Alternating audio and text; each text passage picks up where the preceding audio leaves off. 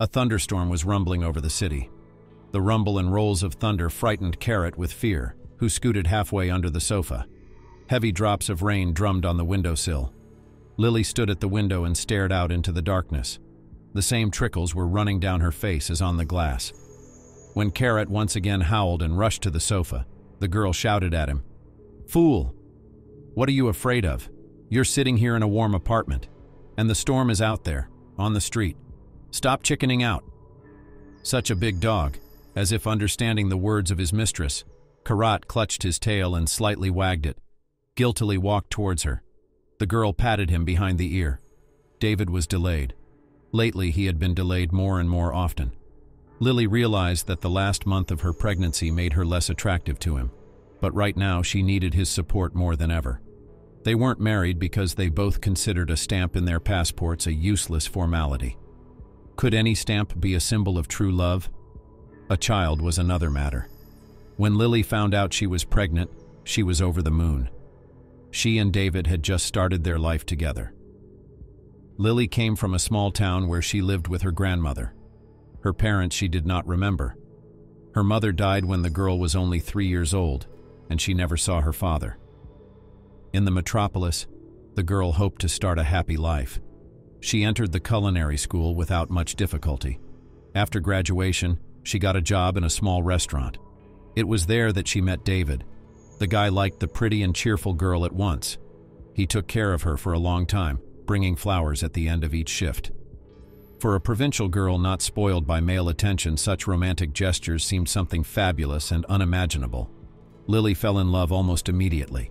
The feelings were mutual, and the young people began to build a relationship. Lily lived in a small apartment on the outskirts, which she rented with her friend Molly.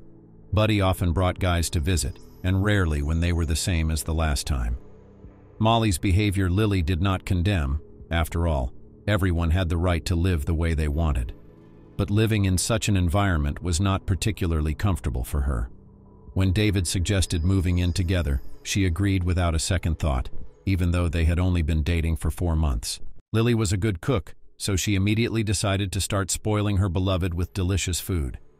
David liked it very much. The guy was earning well, so he offered Lily to leave work and fully devote herself to the household. And she was only happy to make the house cozy. After all, David was so pleasant to return every evening to the place where he was loved and waited. They lived like that for 3 more months, and then Lily saw the coveted 2 stripes on the test. All day she sat on pins and needles waiting for the return of her beloved David. When the girl told him the news, the guy was very happy, picked her up in his arms and circled her for a long time. Lily was happy, and everything was fine. Except that lately David had been distant. He came home late, ate in silence, and went to bed. Sometimes he even forgot to kiss her. The girl associated such behavior with her position and loss of attractiveness. Attempts to bring his beloved to a serious conversation did not lead to anything. David explained that now the work takes a lot of energy, but Lily felt that it was more than that, and now he was delayed again. The girl was worried about the storm. The wind outside was so strong that a couple of trees in the yard even had a few large branches broken off. "I hope he's okay," she thought, peering into the darkness. "I haven't seen a storm like this in a long time. Maybe David is just sitting in the office, waiting out the storm. That's exactly what I'd do if I were him." Finally, she heard the sound of the lock opening. Karat barked happily, greeting his owner. "Here I am." A familiar voice came from the hallway. "It's watering in there." "David?" Lily exclaimed happily, coming out to meet him. "I was so worried. What are you doing?" The guy grinned. "You can't be worried in your position." "How could I be? You were supposed to be here at 6 o'clock. It's almost 10, and I've got a lot on my mind." "Silly girl." David put his arm around Lily's waist and stroked her stomach. "Oh, you feel that? She's been like that all day." She smiled. The baby inside her stirred again. "I think it's coming. It's about time." "All right, don't worry. You'll feel better in a little while." "Well, I don't know how much better." Lily frowned. "David, honestly, I'm so scared." "Scared of being a mom? Come on, because you and I can do this together. I love you so much." Lily pressed her whole body against her man. "You must be hungry. I cooked in there."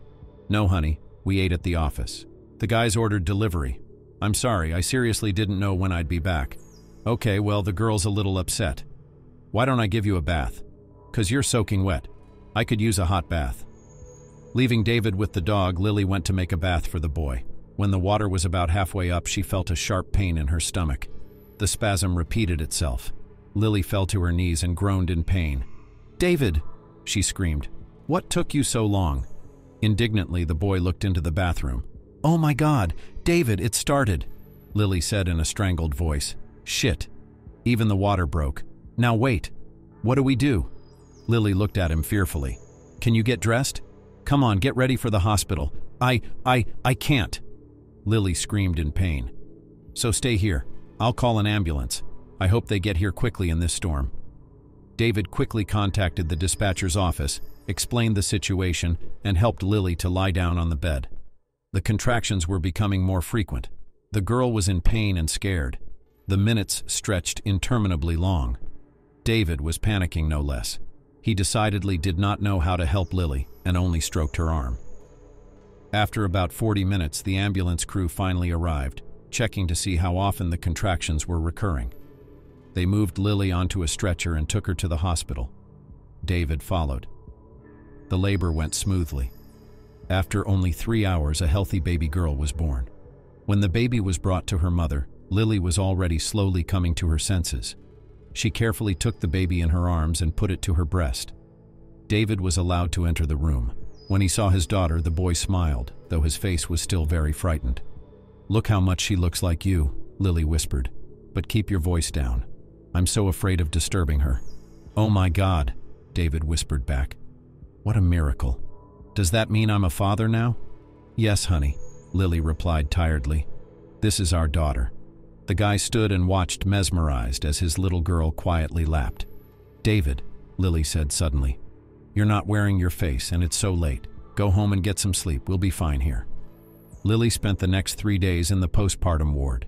David never came to see her, citing a heavy workload. Although Lily felt bad about it, she understood. After all, the guy had to make money. Molly came to visit her a couple times, bringing fruit. "Don't worry about it," her friend comforted Lily. "Your David's not going anywhere. So what if he works?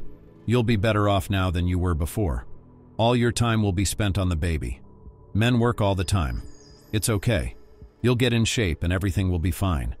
Of course, a pregnant woman can make a man's desire for a baby go away. And it's not just the loss of physical attractiveness. Think about it. You were more capricious. And anyway, so he found an outlet in work. He's distracted, so to speak." "You think so?" Lily doubted it. "It's just that lately I feel like he's gone cold on me." "He's not cold. It's normal. How would you know? You've never even been in a normal relationship.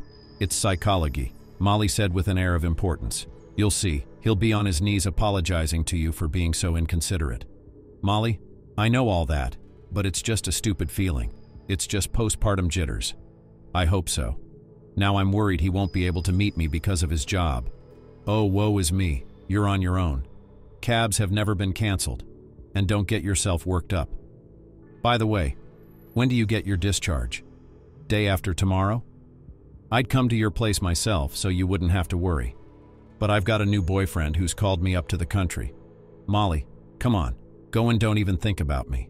Maybe you'll get something serious this time, eh?" "I wish," said her friend dreamily.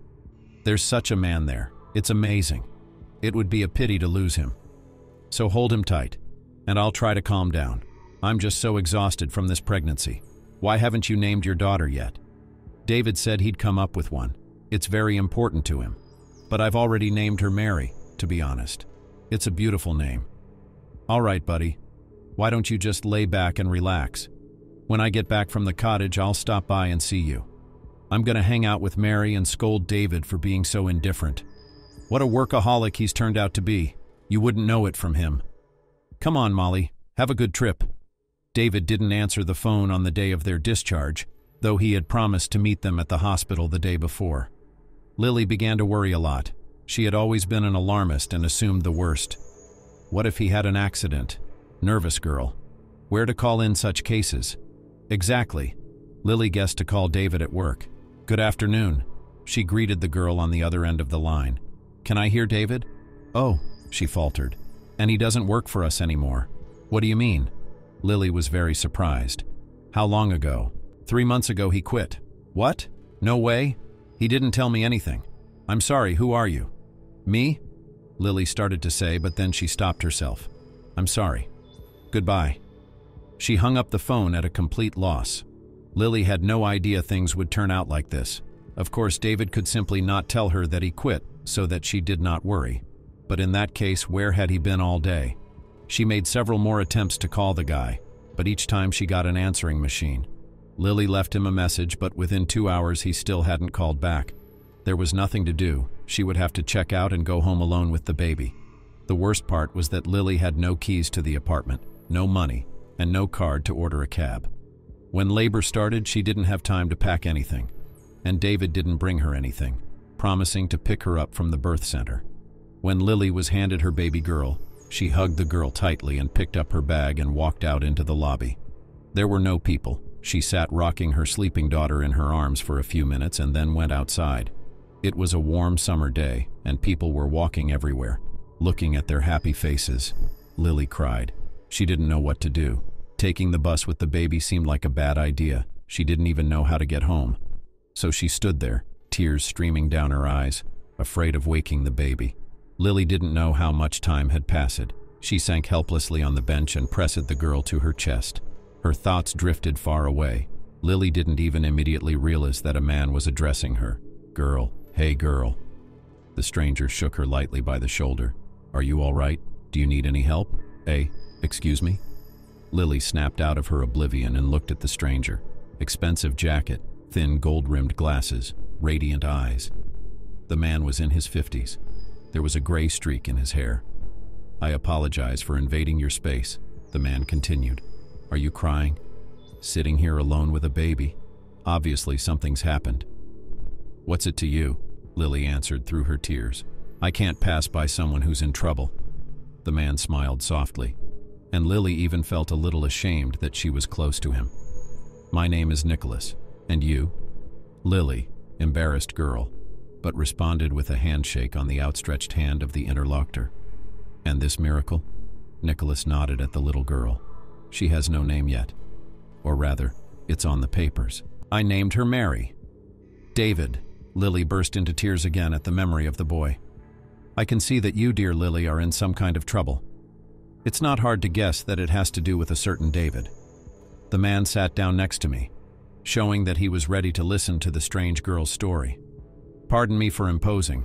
I realize how it all looks from the outside, but maybe I can help you?" "No one can help me." The girl sighed deeply, holding the little girl even tighter. "Honestly, I don't even know what happened, so much so that I was discharged from the hospital. And David, my boyfriend, him. He's disappeared.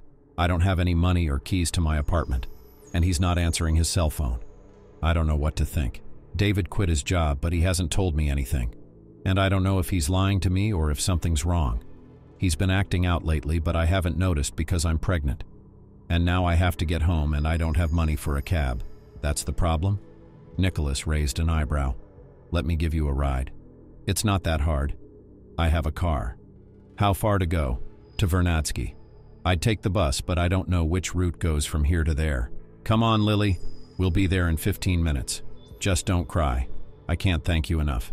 Come on, it's nothing." Nicholas took Lily's bag and walked her to the car. The luxurious black SUV gleamed brightly in the sun. Lily had only seen them in pictures. She didn't know the make of the car, but she immediately realized that such a car cost a fortune. "Come on, make yourselves comfortable." Nicholas opened the back door, showing a cozy light interior. Lily was even afraid to sit on such expensive leather. "I'll hold the baby. I promise I won't drop her. I promise."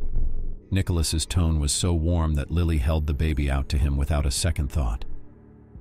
She got into the car, and then Nicholas immediately gave her the baby back to her and sat in the driver's seat. "You have a beautiful car." She decided to compliment Lily. "And this is just a means of transportation." Nicholas laughed. "I myself rarely drive, but sometimes I want to drive. I decided to try out a new toy today." And I was so lucky. Otherwise, I would not have met you. My sister works at the maternity hospital where you were discharged. I dropped off some things for her. I came out and saw this beautiful girl crying. How could I pass her by? Thank you so much again, Lily replied quietly, afraid to wake her daughter. If it weren't for you, I'd be sitting there on the bench at a complete loss. Yeah, that boy was a real piece of work. I hope he had a really good reason for not coming. I don't know. Lily shrugged. The most important thing is that he's okay. And here's my house, 3rd driveway. When Nicholas parked in the designated spot, Lily looked around the yard. She furrowed her brow. David's car was parked here. Why isn't he answering his cell phone? Had he fallen asleep so soundly he'd forgotten all about it? Do you want me to help you up? No, she shook her head. I'm going to the 2nd floor. There, you see the balcony, with the petunias, beautiful flowers. Yeah, I grow them every summer. My grandmother's favorite. Lily was silent, remembering that wrinkled, kind face. Okay, I'm gonna go. Thanks again. You're welcome. It's such a small thing, Nicholas laughed. Be happy. Lily got out of the car and headed toward the entrance. She rang the intercom for a long time, but no one answered.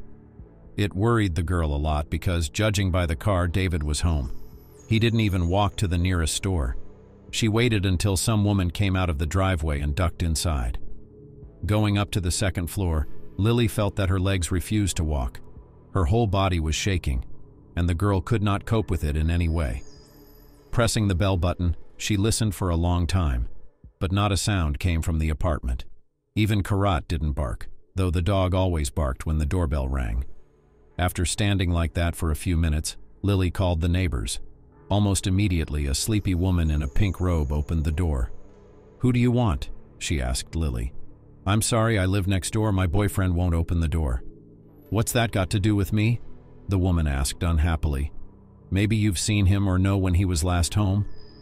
A deep thought process was reflected on the neighbor's face. "And you mean David, don't you?" "Oh, Lily, I didn't even recognize you. Where's the baby from?" "Well, I was discharged from the hospital today, and David's gone missing. I guess he's not home. His car's outside, though. Maybe he's out walking his dog." "No, I saw him yesterday." "I think so. He was walking with some girl last night. Tall one. Didn't even say hello, even though we literally bumped into each other. I was just going to the store." "Not anymore, I didn't see him." "Are you sure?" Something inside Lily shivered. "Quite sure," the woman nodded. "You don't have a key, do you? You've lived here a long time, it was quick. I didn't have time to take anything. The keys are at home. We don't even have anywhere to go right now, and David's not answering his cell phone. Well, I can't invite him over. I'm sorry, I'm not alone. So, no, Lily shook her head. "I wasn't asking. I'm just really worried. What if something happened? If you see him, please tell him I've been discharged. Tell him to call me." "Okay, you know what? Apparently they're having a thing with that girl. How can I explain it?" He put his arm around her. "Well, not exactly modest." "No," Lily hesitated. "You must have imagined it." "Okay, I'm sorry to bother you again. I'm gonna go." "Tell him." "Yes, I will." The neighbor nodded and closed the door. Lily stood outside her apartment for a while longer, but no one came to the door. Tears flowed down the girl's cheeks again. The only person she could go to now was Molly, but her friend was out of town. The spare keys to the apartment were in the purse Lily had left at home. Realizing the hopelessness of her situation, Lily slowly began to descend, hoping with all her heart that the baby wouldn't wake up anytime soon. As if sensing her mother's excitement, the girl began to move. "Hush, hush, my joy. Bye-bye," Lily hummed, feeling the bitterly salty taste of tears on her lips. She stepped out of the driveway, thinking that she should have asked for the number of the kind man who had given her a ride home. Looking up, she found to her surprise that Nicholas's car was still parked in her yard. "I knew it." With regret in his voice, he said, approaching the girl with the child. "What? No home? God, I'm so glad you didn't leave," Lily exclaimed happily. "I don't know what to think. I called, knocked, no answer, although his car is there. And David's always driving. Always. And the neighbor said she saw him with some girl last night, so I think I got it all figured out. Lily, why don't you get in the car? We'll figure something out."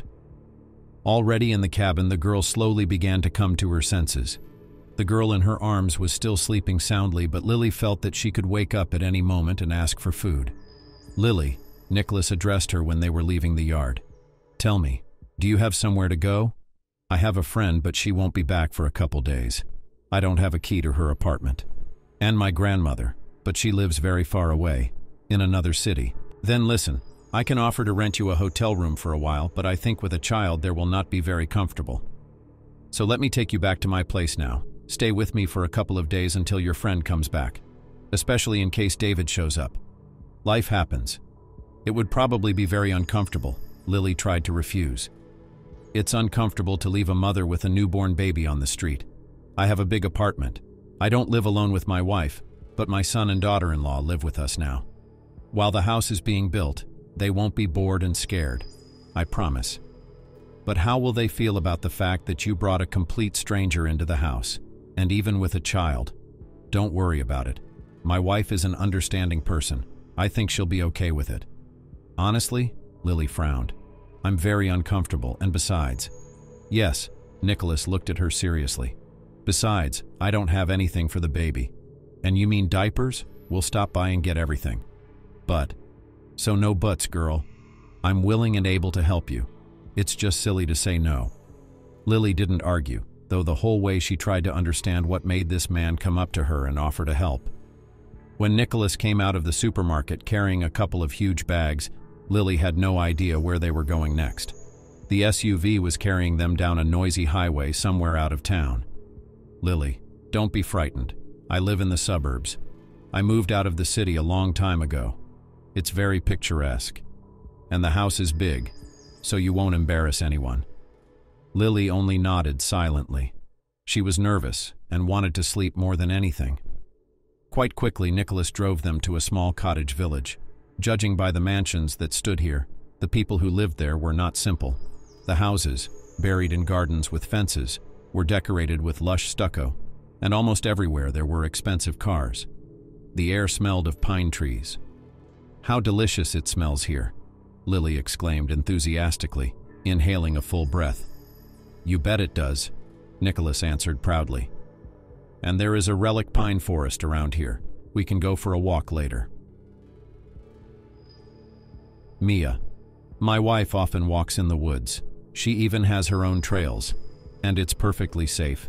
And there are lots of landscaped glades. How great. I was in Sosnovi Boro about 5 years ago, when I was still at school. My grandmother wouldn't let me go into the woods alone, but I was sneaking around anyway. Well, here we are. The car stopped at a beautiful wrought iron grate. The pattern was so ornate and filigreed that Lily at first even thought that the gate was covered with some unknown to her plants with black leaves. The lattice slid smoothly aside, and then Nicholas drove into a large courtyard paved with cobblestones. Some of the stones were covered with soft green moss. The small house that Lily had first thought was the master's house turned out to be an office, where the guard station and staff lived. The main mansion stood at the back of the garden. It was a magnificent 3-story building of dark brick in the English style. One wall was completely covered with ivy, and in front of the main entrance a graceful fountain sparkled in the sun. "Wow," Lily gasped when she saw the house. "Now that's what I call a palace. It's not a palace. You should know, Lily, how much effort, exactly the effort, not money took to build this majesty. I don't need a place like this." It was Mia who insisted. A family nest for a big family. But in the end, only one son was born. He doesn't want to live with us. So he got married and is living in an apartment with his wife. Now we've decided to build our own house, and here we'll be alone with Mia. Why did they build all this? I would give anything to live in such a house for a short time. Lily sighed dreamily. Nonsense. I'm offering you the gift of staying here for as long as you like. I know it seems strange.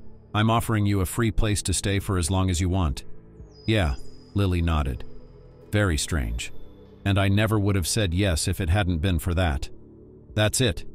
Don't think bad thoughts, Nicholas said in a soothing tone. Let's go meet the family. Inside the house was even more beautiful than outside. "Is anyone there?" shouted Nicholas. A brisk clack of heels came from upstairs. Lily looked up and saw a woman coming down the stairs. She was a real beauty. She had a delicate, chiseled figure, black hair in a high style, and huge eyes. Lily stood as if paralyzed, cradling her still sleeping baby girl. "Oh," said the woman in a ringing voice. "You, dear, are not alone. Mia, meet Mia. This is Lily and her daughter Mary, and this beautiful young lady is my wife." "Mia," the woman said softly, looking her guest over from head to toe. Lily felt intense embarrassment under the gaze of Nicole's wife's deep gray eyes. "Well, Lily and Mary, welcome. Mia, the girls have gotten into a bit of a predicament, so they'll be staying with us for a couple days.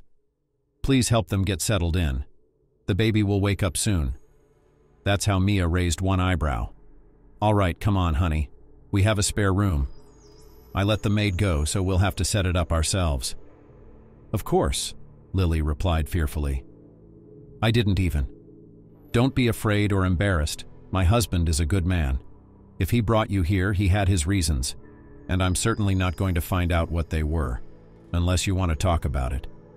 The thought crossed Lily's mind that the woman might think that Nicholas had brought a mistress and child into the house, but she immediately banished it, realizing that women like Mia do not cheat, and Nicholas was quite sane. The woman led Lily upstairs. They walked down a long corridor and entered one of the rooms. The first thing that caught their eye was a huge window almost the entire wall. The bedroom was spacious and bright, decorated in pale yellow hues. "So Lily, look," Mia began. "It has its own bathroom, so I don't think you'll have any trouble bathing the baby and such. The bed is quite comfortable. Unfortunately, we don't have a crib, so you'll have to sleep together." "What do you mean?" Lily was embarrassed. "I've never seen such a luxurious bedroom in my life. Of course we'll sleep together, especially since I'm only staying with you for a couple days." "Uh-huh," squinted Mia. "Why don't you tell me what's going on?" At that moment, the baby woke up and screamed her desire to eat. "Oh, sorry." Lily was distracted. "I'll feed Mary now." "Of course, sweetie. I'm in no hurry. If you need a bath, towels and robes are there. Feel free to take what you need. I'll leave you to it. When you're ready, come downstairs." When Mia came out, Lily breastfed the baby. Unpacking the bags, she found not only diapers but everything a newborn needed, including clothes. This surprised her greatly, since it was Nicholas who was making the purchase. I guess when Nicholas and Mia had a son, it was the father who did the shopping, she thought, and she knew what to get and what not to get. Interesting man. And actually, his wife's a bit too friendly for a rich woman. I never realized that people who have a lot of money, and it's obvious, judging by the house, can be kind and just take in a homeless person with a child. I can't take their kindness forever. I can't wait for Molly to come back. And then what? Go back to Grandma's? What happened at David's? Did he leave me? I have to call him anyway. I don't understand. It's too weird. Even if he did, couldn't he have talked to me instead of making me hope for something? Or did you just get cold feet? Lily bathed Mary, changed her into a cute onesie that was among the purchases, and put her to bed. The girl fell asleep very quickly. "Wow, like a kitten," said the young mother. "She just ate and went straight to sleep. I should take a nap myself." Lily went to shower and wrapped herself in a soft terry cloth robe and lay down next to her daughter. She fell asleep instantly. The girl woke up from the baby's crying. Lily fed her again, rocked her a little in her arms so that she fell asleep again. After getting dressed, the girl decided to go downstairs. She quietly left the room and quietly headed for the stairs. A young boy, apparently the son of the owners, was walking towards her. "Hello," he said, looking at Lily in surprise. "You must be our guest?" "Hello." The girl was embarrassed. "Yes. My name is Lily. I'm Mike," smiled the guy. "Where's your daughter?" "Put her to bed. I don't even know if I can leave her alone, but it's probably not a good idea to carry her around someone else's house." "What? You're afraid of disturbing someone? Don't worry. Everyone here lives on their own. Anne's at work right now. She won't be back until tonight. Dad's away on business too. And Mia, Mom's downstairs in the kitchen cooking. It's weird. I can't remember the last time she was at the stove. If you want to talk to her, just go downstairs and take a left after the stairs so you don't get lost." It's such a big house. Yeah, but it's no use, Mike said in a detached sort of way. My parents built a family nest, but Anne refuses to live here. She and Mom have what you might call a difference of opinion. No, they love each other. But if they start running the place together, they're gonna fight. We're building a smaller house too. I always dreamed of living in one. But no. Would you like me to watch the baby for you? Mike suddenly suggested it. Anne and I are going to be parents sooner or later. Sure, if that's what you want, agreed Lily. Come on, I'll show her around. You can call me by my first name. It sounds weird when a girl my age treats me like an old man. Okay, Lily smiled. You too then. They went into the room where tiny Mary was sleeping in the middle of a huge bed in a sort of nest of comforter. Mike quietly approached the girl and looked at her in silence for a long time. Lily, listen, of course, it's none of my business. But where is the baby's father? I don't know, shrugged the girl. No, not in the sense that I don't know who he is or where he is. It's just that David's missing. Didn't come to meet me from the hospital. He's not home. If it wasn't for your dad, I don't know where I'd go. What do you mean? Mike was surprised. You mean he just didn't show up? How long have you two been together? A year and a half. But now, apparently, he just left me without any explanation. He didn't want a baby? That's the thing, he did. That's why I don't understand. The last time I saw him was right before I was discharged. He was fine. No sign that David had decided to leave us. And now the neighbor said he brought some girl home with him. Oh, wow. I need to find out for myself. As soon as my friend gets back, I'll go to her place and do it. Why wait around and wait for someone? First of all, you can stay here as long as you need to. Secondly, I don't have much to do right now. I can help you find your Romeo. Yes, it's a bit awkward to ask that. The girl hesitated. What's the big deal? It's not hard for me, even now I'm curious. What made that fool do such a thing? Go take a walk around the house, look around, and I'll sit with the girl. If she wakes up, I'll call you right away. Thank you. Lily nodded and left the room. She wanted to talk to Mia. Lily still couldn't believe that these people were willing to help her completely unselfishly. What if they were up to something? No, not likely. But still. What if this Mia is crazy? I've heard they're very good at pretending to be kind and caring. Who's going to look for me? Especially here. It's easy for people like that to commit a crime and get away with it. Maybe they are planning to take my child away from me and they will kill me, or at best make me a slave and make me clean these hundreds of rooms here. And I can't even escape. There are so many guards. Lily walked into the kitchen where Mia was working at the stove. The woman turned around, and immediately a wide smile appeared on her face, showing her flawless teeth. Lily even flinched. Honey, are you awake? I came into the room, but you and the baby were sleeping so sweetly that I didn't dare to disturb you. What about the baby? I met your son on the way in. He offered to babysit for a while. Mike loves kids. He's always asked for a sibling, but it's never worked out. And Anne's not going to be a mother just yet. The girl's got her career in front of her. She's a designer.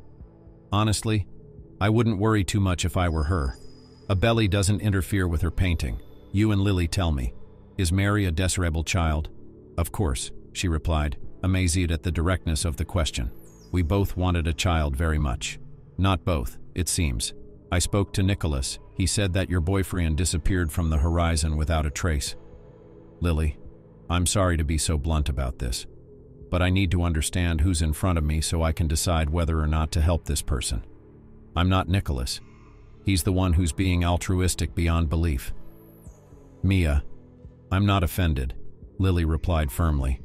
I'm in a stupid situation and I can't understand whether I'm stupid or just don't know something. But before I make conclusions, I need to figure it out for myself.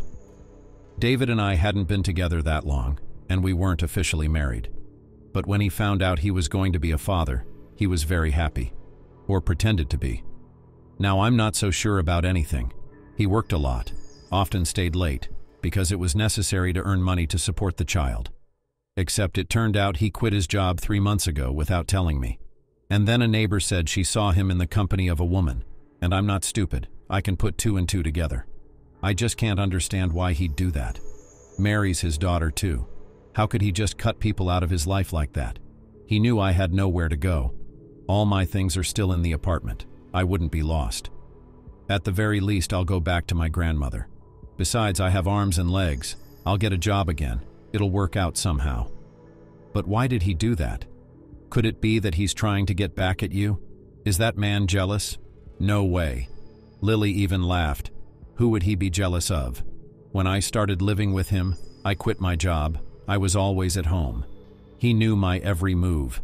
I had only Molly as a friend, and male acquaintances were out of the question. David was jealous, of course, but I never gave him a reason. Why would I want revenge on him? Oh, a man can have strange things going on in his head. No, if that's what you think, then it's not worth pursuing. Then it's all trivial. He found someone else and decided to leave in English without saying goodbye. Then he's just a bastard. And you, Lily, should be glad you got rid of him so easily. So easily? Lily was surprised. But now I have a child that I can neither support nor give him a proper upbringing. What makes you think that? Children are happiness. Raise him, and you can perfectly well alone. I can see from your communication that you're an adequate woman. Even this whole situation, another would be in tears. And you're calm. Not like a boa constrictor, of course, but you keep yourself in control. Mia, Lily's confused. I was wondering why you're helping me. I always thought that people like you prefer to stay out of other people's troubles. People like us, laughed the hostess. What kind, I wonder? Well, the rich. She looked away from Lily. Girl, sighed Mia. Money is not an indicator of indifference and callousness. My husband, you'd better talk to him about it yourself. But in brief, he travels a lot and loves India the most. When he first went there, he was lucky enough to meet these people. In general, they completely turned his view of the world upside down. He often helps the underprivileged. Almost always people are to blame for their own misfortunes. Almost. Sometimes circumstances are such that there's nothing a person can do about it. Like you, for example. Of course, you can berate yourself for naivety, inattention, stupidity, after all. However, could you have known that the person you love would turn out to be a hypocrite? So he played his role well. And now everything depends on you. How to get out of this situation is entirely in your hands. It will be difficult, but nothing is impossible. And if a man like Nicholas can help, why not? It's just that there aren't many people capable of selfless acts these days. Not many, I agree, Mia nodded. But there are some, and you were lucky enough to meet one of them. Don't try to look for a catch. There isn't one. You're probably thinking to yourself that you're in the lair of the insane. I can see by the look on your face that I'm right. Yeah, Lily's embarrassed. To be honest, I had those thoughts. So, Mia sighed. Understand, everything that happens is not just an accident. If Nicholas hadn't gone to his sister, he wouldn't have met you and your daughter, wouldn't have offered to help, and God knows how things would have turned out.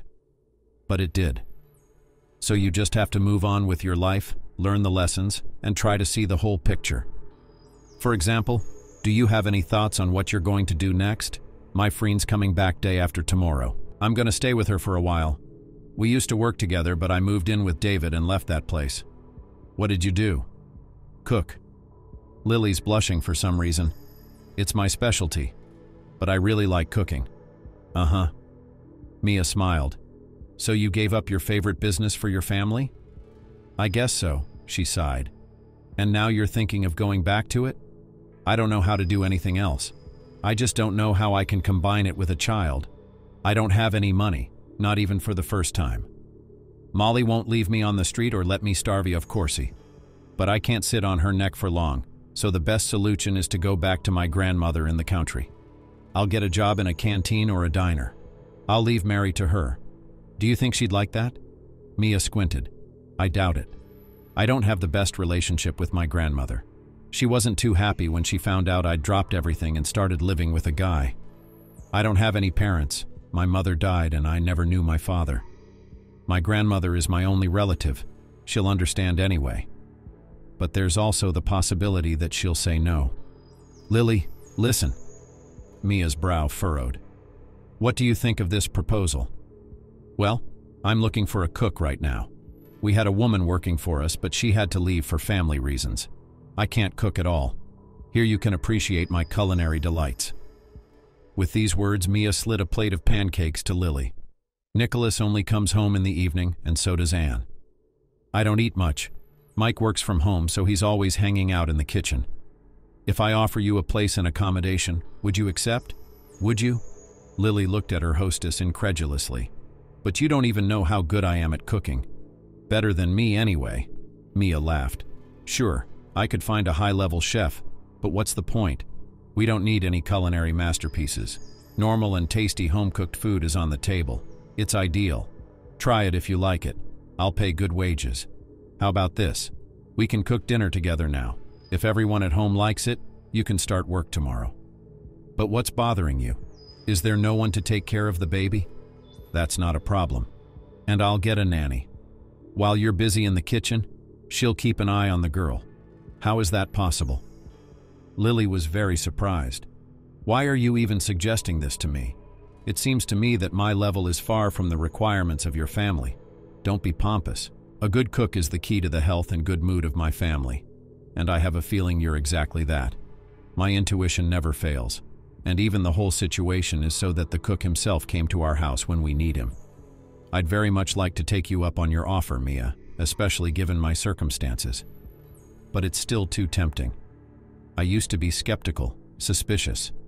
I didn't believe in people or in people. But Nicholas let me see the world. On the other hand, he always gives people a chance, whether it's family, subordinates, partners, or total strangers. And he set an example for me. Of course, I don't know anything about you, but for some reason I think I need to make you an offer and you need to accept it." "Okay," Lily nodded. "Let's make dinner. But I'm not going to live up to expectations. Confidence is one of the main keys to success. That's just my opinion. But it's that lack of confidence that could be the cause of your problems." Lily made a roast and a couple of salads. Mia almost didn't help, preferring not to interfere, but carefully watched everything the girl did. When everything was ready, they set the table together. So, the hostess looked around the dining room. "Nicholas will be right back. I can't say about Anne. We'll have dinner without her. Here I am." Nicholas entered the dining room. "What's that delicious smell? Mia, did you make something edible for once?" "Don't sarcasm." The woman smiled. "Maybe I did. Sit down at the table and I'll go while I call Mike." "Well, Lily, have you settled in a little?"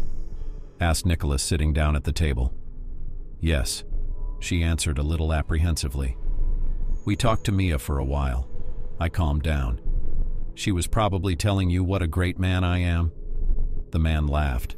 Lily was serious about that too. "To me, you are. Stop it. I did the least I could do." Mia and Mike entered the dining room. The boy sniffed the air and seemed pleased.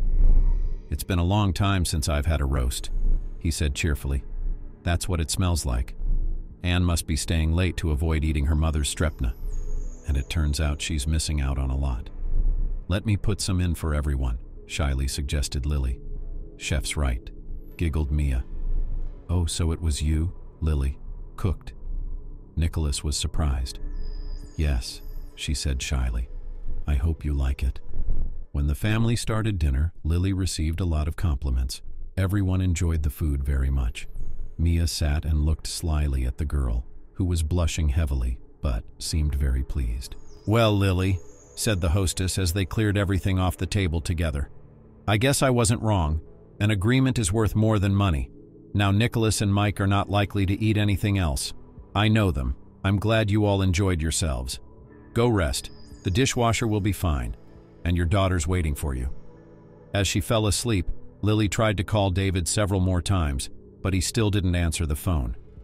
In the morning, Lily was awakened by a light knock on the door. She didn't immediately realize where she was. "Lily," Mia whispered, peering into the bedroom. "Are you still asleep?" No, Mia," answered the girl, lifting herself up on the pillows. "Lily, I invited the nanny. She's already here. So wake up, I'll introduce you. And you can trust her with your daughter. Alice is a very nice woman. She used to babysit Mike." "Okay," Lily nodded. "Give me 5 minutes. You can take your time. Mia smiled. Lily got ready even faster.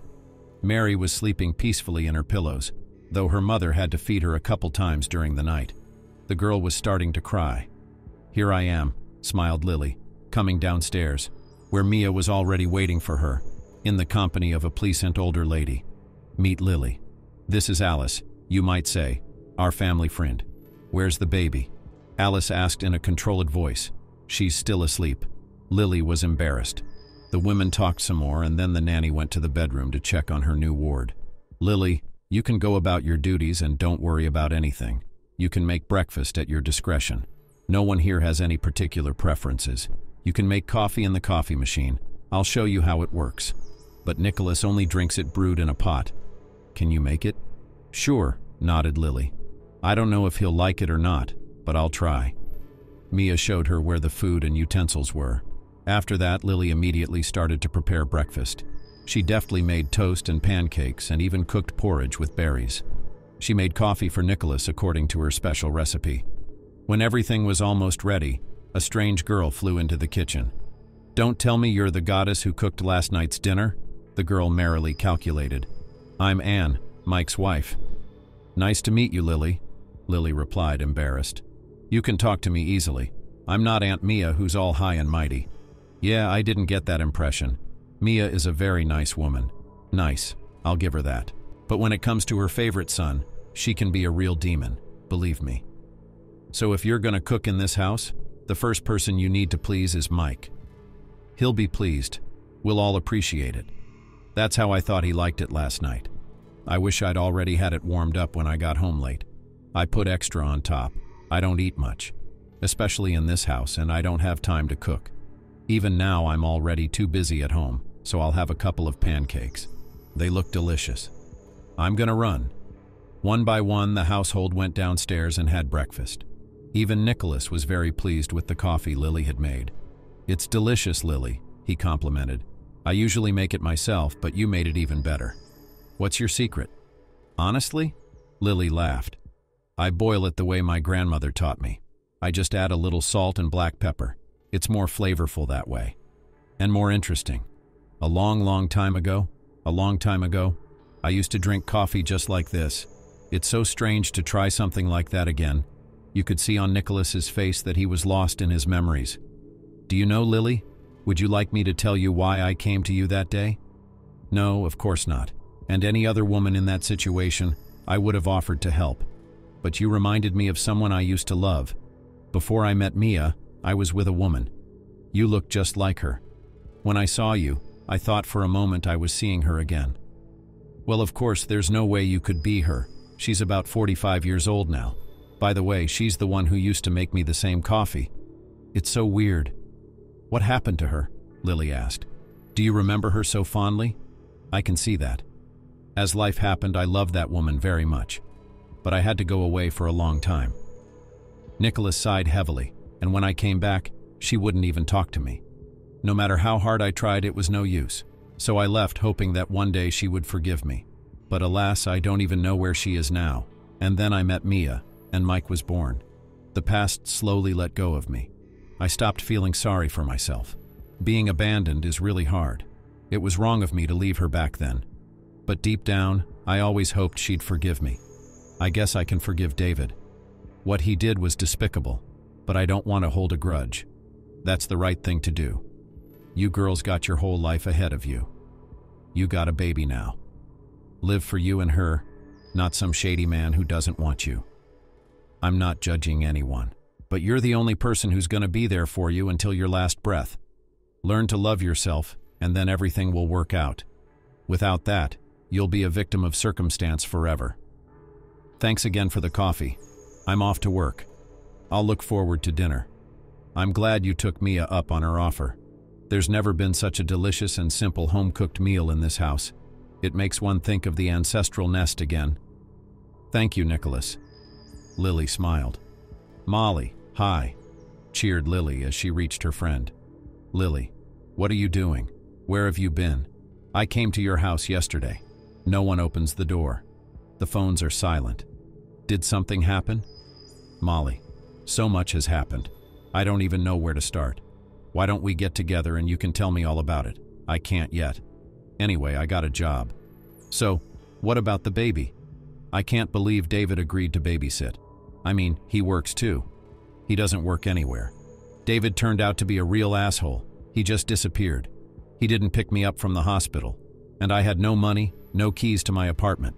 I just stood there with Mary in my arms and sobbed. If it hadn't been for Nicholas, I'd still be on the streets. Nicholas? Molly was worried. Don't think anything of it. He's a very decent man. Anyway, he took me in for a couple of days. I thought I'd be gone when you came back. Then I'd stay with you for a while and go back to Grandma. But things worked out the way they did. This is a very rich and friendly family.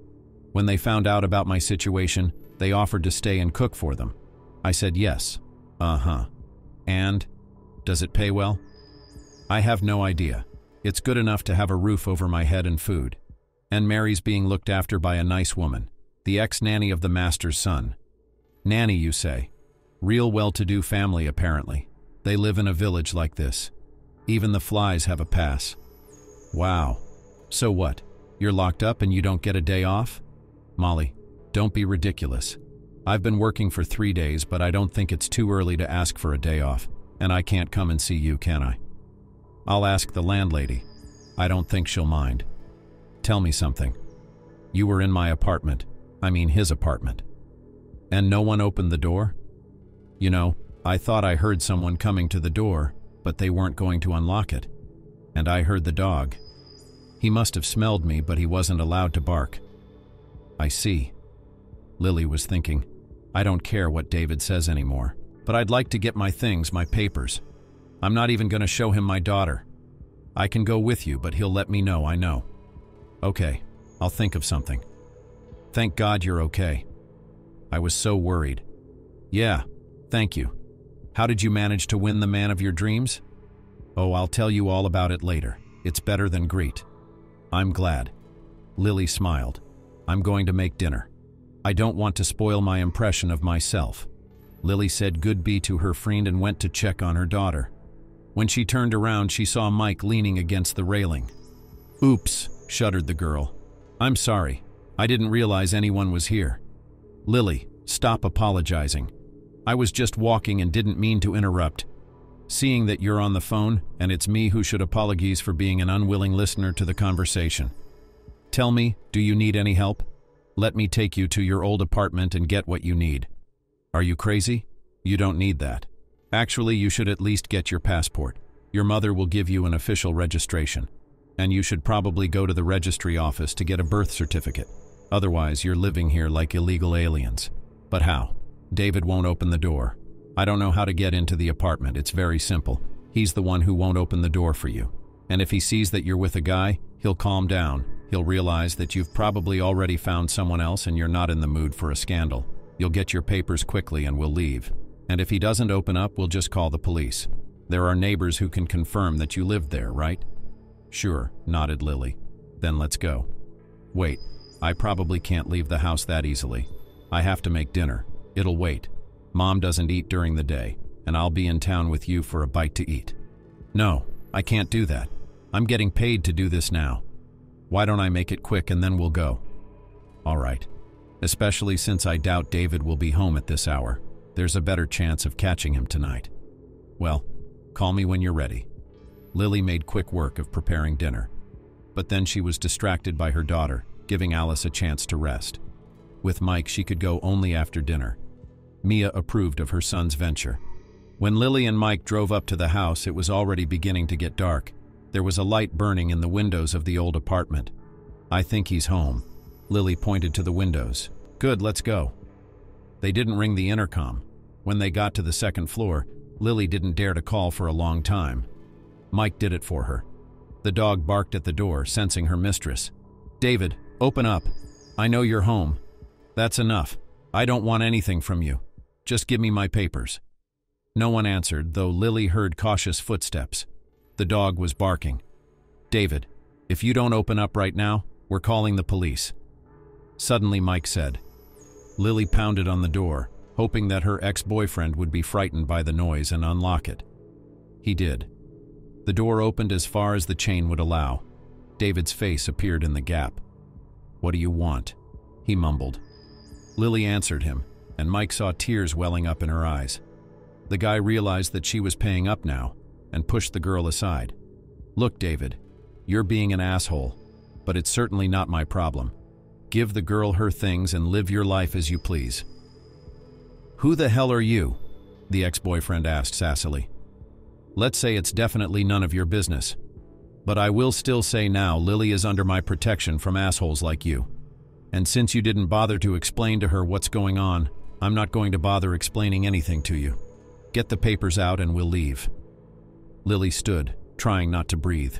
She could hear Karat barking somewhere in the back of the apartment. Locked him in, the girl thought. I hope he's not hurting the dog. She didn't want to interfere with the conversation. The mere sight of David hiding pathetically behind the chain was disgusting. David locked the door, but opened it again a couple minutes later, holding out a small folder and a woman's purse to Mike. "Here's everything. If you need things, you can come by tomorrow and I'll pack everything up. I don't need anything else." "Don't hurt the dog," was all Lily said and started down the stairs. "You can forget about your daughter. If you ever want to see her again one day, you'd better put that thought out of your mind," David shouted after her, but Lily couldn't hear his words. Lily worked in the Nicholas family for almost a year. All the family loved both the girl and her little daughter. Mary was already crawling, and Alice was not the only one who sat with her when Lily was busy in the kitchen. Mia wasn't averse to babysitting either. Lily didn't think about David. She knew from Molly that his ex-boyfriend had a new girlfriend who was taking over his apartment. But even that information was unnecessary for Lily. She simply cut this man out of her life, not wanting to remember him, and especially not to dig for reasons for his behavior.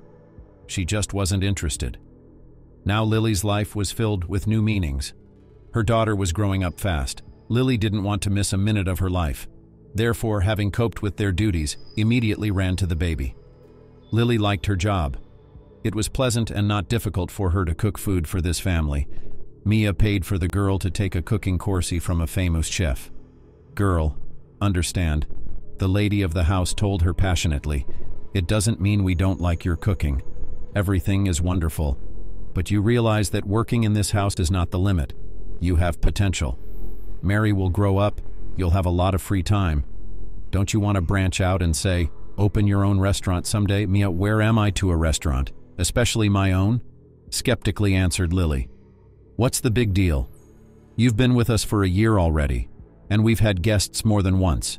You should have seen the faces with which they tasted your dishes. Many of them couldn't even dream of it. Of course, they're used to eating in good restaurants, but they don't have any soul. Yours is different. And if you take my idea seriously, which I recommend you do, I'll talk to Nicholas. I think he'd be interested in investing in you." "What do you mean?" Lily was surprised. "Very simple. We'll ask him to lend you money for a small restaurant. You'll do it the way you want to do it. No one will interfere or impose their opinion. You hear me the way you want to hear me. Somehow I believe you'll succeed. I'll make sure you get your first clients. I think a lot of people we know will be interested. What if it doesn't work out? What if the restaurant doesn't pay for itself?" Lily hesitated. "I can imagine how much money that would be. To open your own place, even if it's small." "Lily," Mia reassured her, "let's not worry about that. Okay? Your job is to say yeah, leave the rest to me, please." "Mia, I don't know how to react. It's very serious." "It's not serious at all. I see how much you enjoy cooking. I know you deserve better than to be in the kitchen all day in our house, and it's up to you to provide a decent future for our little girl." Lily was pleased that Mia called Mary our girl. Sometimes it seemed to her that the lady of the house seriously considered Mary her granddaughter, even though her grandmotherly status did not match the appearance and character of this amazing woman. "Anyway, honey," Mia continued, "you think about it. And I'm not in a hurry. But never once my advice has not hurt anyone. In fact, everything around us now is because of me. If Nicholas hadn't listened to me, I dread to think where we'd all be. I'll think about it. Honestly, I had a dream once, but it was impossible to realize it." "Nothing is impossible," Mia summed up, finishing her coffee. Lily really wanted to see her grandmother. She often called her granddaughter and urged her to come with her baby. Olivia had never seen her great-granddaughter in person, only by video link. The woman was glad that Lily was well settled and doing what she loved. But Lily didn't know how to ask for a vacation. One evening she was sitting in the kitchen watching Mary play, and there was a look of concern on her face. Nicholas, who had come in for a snack, noticed it at once. "Lily," he turned to her. "What's troubling you?" "Oh, I'm sorry." Lily began to apologize out of habit. Apologizing again. "How many times can you feel guilty? You've become like family to us during this time. Speak plainly. I can tell something's bothering you." "Let's be honest. I miss my grandmother a lot. She called again yesterday and asked me to come over." "What's the problem?" Nicholas furrowed his brow. "It's not like we're keeping you tied up here. You've been working for a year now. You've never asked for a vacation. You don't even allow yourself a day off. You can't do that."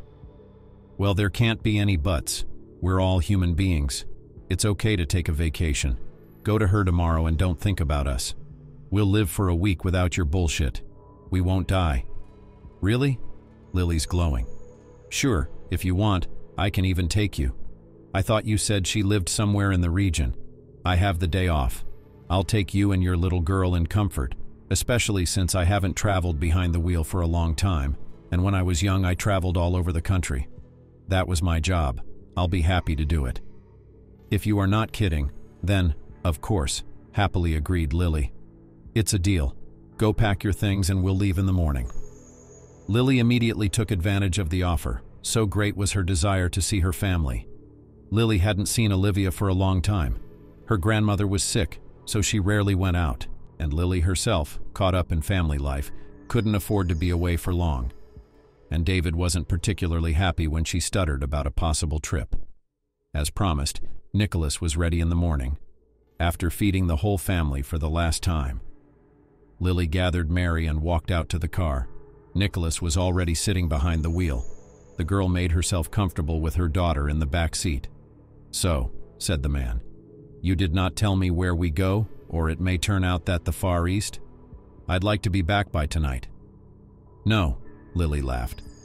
"What Far East? Grandma lives in Smolovo. It's only 150 kilometers from here. It used to take me a couple hours by bus." "To Smolovo?" Nicholas asked. "Yes, I'll explain how to go." "No, you don't need to," the man smiled. "I know where it is. It so happens that when I was young, I often went there." "You did?" Lily was surprised. She noticed a strange, sad smile on Nicholas's face. "Really?" he sighed. "You could say I've even lived there before, but not for long." "Wow," the girl was surprised. "Who would have thought it?" Nicholas drove the car very carefully, but even with this they reached quickly.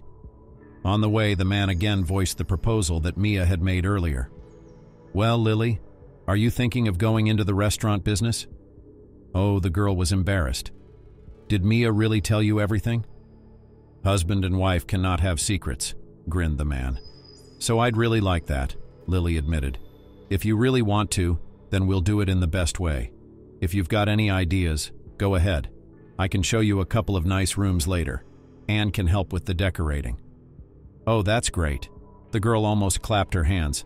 "But I'm a little apprehensive. I don't know anything about running a business. There's nothing complicated about it.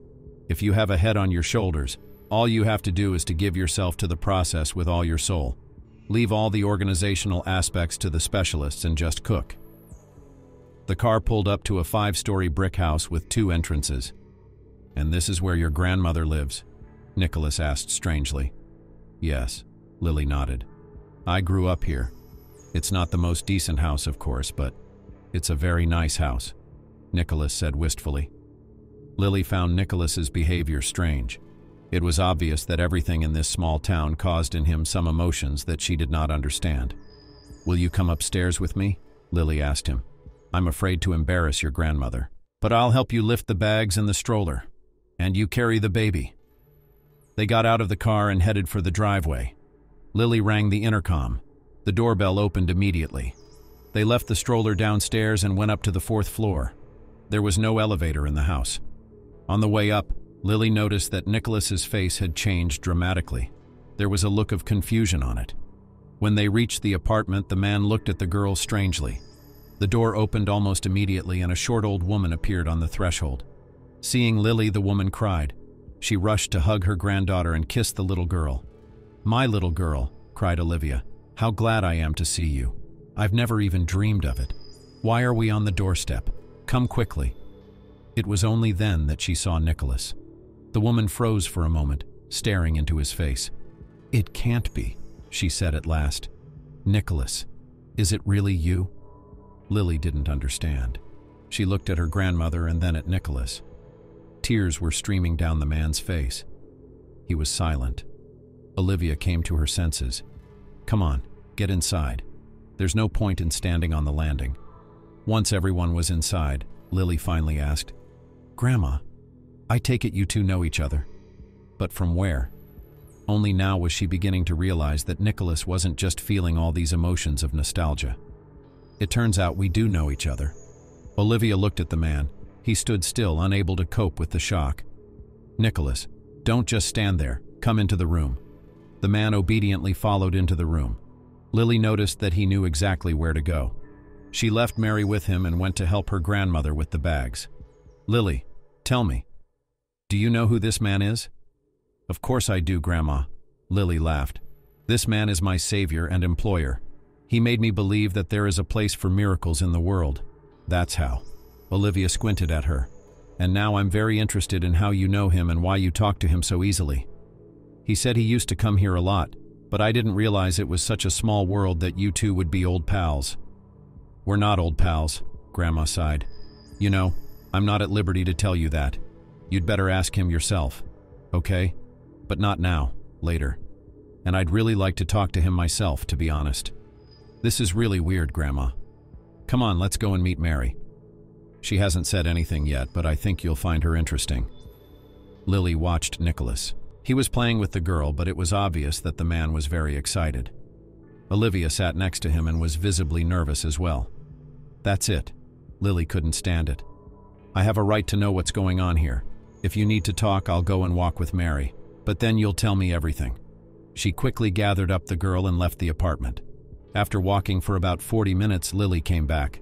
Mary was falling asleep in the stroller, and the girl hurried into the house to put her to bed. She carefully laid the girl on her old bed. Almost nothing in the room had changed since she had left a few years ago. Even her mom's picture still hung on the wall, slightly askew. Lily machine-corrected the picture and stepped out. Olivia and Nicholas were already waiting for her. Lily couldn't tell from their faces what they were talking about. "Lily," Nicholas was the first to speak. "Sit down, please. I have something very important to tell you." "Let me leave you to it," Grandma said and headed for the exit. Olivia looked at her. The man looked at her. "Don't go, please." "Are you sure?" "Well, all right. What kind of games do you have here?" Uncomprehendingly, she looked at Nicholas and then at Lily's grandmother. "Sit down, sweetheart." Nicholas patted the couch beside him. "We're going to have a long talk." Lily obediently sat down next to him and prepared to listen. Once upon a time, the man spoke, taking a deep breath. "No, it wasn't. 25 years ago, I, then a young specialist, was sent here to work. At that time, I was a promising designer of oil equipment, and a decent oil field had been discovered in Smolov. The corporation I was working for was responsible for the development, so I took a chance. No competition. Not a lot of people were willing to move up here from their big city jobs. I had nothing to lose. Besides, I had experience to gain. I got a room at your grandmother's." "So that's it," Lily exclaimed. "That makes sense." "Wait, Lily, don't interrupt," Nicholas continued. "Olivia here desire alone, you know. Your mother Kate wasn't thrilled with her mother's decision to rent out a room to a strange man. She was the same age then as you are now. I can imagine the emotions I stirred up in her back then. Anyway, Kate didn't like me right away. She realized that a tenant could at least make up for the family's plight in those bad times, but she couldn't control her emotions. She was always giving me all sorts of petty trouble. One morning I found her in the hallway, carefully cutting the laces of my shoes with a razor blade, so as not to wake Olivia. For some reason I started whispering at her. She whispered too. It's ridiculous to make excuses. The situation was so ridiculous that soon we were laughing out loud. That's how we started to become friends with her. Kate quickly turned from anger to grace. She made me coffee in the mornings and walked me to work. It became so habitual that I didn't notice how I fell in love with her. Kate reciprocated. Even Olivia didn't mind. And everything went well as long as my contract was in effect. When I finally got to go to her place, your mom wouldn't let me in. She wouldn't even open the door for me, but I was persistent. I got her to come down to my yard and we had a long talk in that funny fungus on the playground. She did not forgive me, swore that she had fallen out of love and found herself a new man with whom she is happy. And I, the fool, believed it. She said it all with such rage. Only now I realized it was all a lie. And she was just waiting for me to come down from my heaven to finally honor her with my presence. I argued fervently at the time that I was only doing it for her. But the fact that she'd confessed her feelings for someone else had cooled her down. I didn't want to interfere with her happiness. What could I do? I didn't even think she was lying or hiding anything from me. Why didn't I stand up for myself then? Why didn't I go to Olivia? Now I blame myself more than anything. Nicholas, come on, Grandma said in a soothing voice. Kate had made her choice. And she didn't say anything to me then about you coming, if only I could have. But, so I don't understand anything. So that was 20-odd years ago. Where was I? Now, Lily, we're going to talk about you. Nicholas sighed. You see, your mom didn't just lie about the new man. She didn't say anything about you. And I didn't know anything. Nothing. I don't understand. The girl frowned. What is there to understand? The man laughed nervously. Kate was pregnant when I left. She probably didn't even know it yet. And then I disappeared. And she was all alone. I don't know why she didn't say anything to me when I called or if she was afraid of distracting me or losing me. Either way, she was wrong. But when you were born, I had no idea that my daughter was out there somewhere. Daughter? Lily questioned me. Daughter, exactly. Olivia. Why didn't you make any attempt to contact me? You knew my number. Kate forbade me to talk to you. She thought you were with another woman, so she cut you out of her life. I was married to my job at the time, and I was madly in love with Kate. You should know how I berated myself for not rising to the level where I could provide her with a decent life. But I couldn't explain it to her. If a woman holds a grudge, it's no use trying to make contact. Kate was too proud, Olivia. But when she died, when you were left alone with a small child, couldn't you have called then? You think I didn't call? Even remembering my daughter didn't stop me from doing it. Alas, your number had already changed. I just didn't know where to find you. I thought you'd come back one day. And as you can see, I was right. Well, wait. Lily's come to her senses. Are you telling me that Nicholas is my father? Yes, Lily. That's right. Nicholas sighed and buried his face in his hands. But I have a completely different person on my birth certificate, the girl exclaimed. My mom always said that my dad died before I was born. Why would she tell you the truth? Perhaps she would have done so one day when you were older. But alas, we'll never know. No, it just can't be. Lily was stunned by the news. Remember, I told you that I approached you that time at the maternity ward because you reminded me of someone. You look a lot like your mother. I kept wondering how much alike people can be. If only I had known then, things would have turned out differently. Lily, I'm sorry, but I really had no idea. This is crazy. Lily jumped up from the couch and started pacing back and forth across the room. No, I don't believe it. You're confusing things.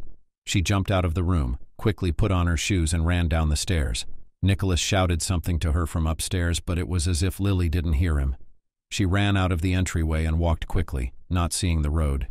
She needed to gather her thoughts. Clouds thickened in a sky that had been cloudless up to that point. Distant rumbles of thunder were heard. Lily walked on, unable to see anything in front of her. When the first drops of rain hit her face, she lifted her face and looked into the black sky. Lightning flashed for a second, blinding the girl.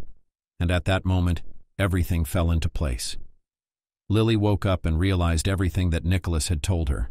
The rain intensified, and the girl, who was wearing only a light dress, was instantly soaked through. She ran through the puddles back to the house. Nicholas was standing in the driveway. He too was already soaking wet. He looked so ridiculous in his gold glasses and lost in his expensive jacket against the shabby front door that she laughed. "Lily, come inside. You'll catch a cold in a thunderstorm," shouted the man. The girl was crying.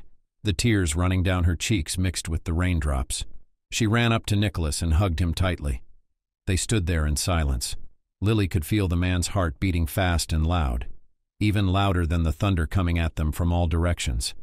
"It doesn't work like that," she sobbed. "It's impossible." "Nothing is impossible, girl." Nicholas stroked her head. "You know what Mia says, and she's always right."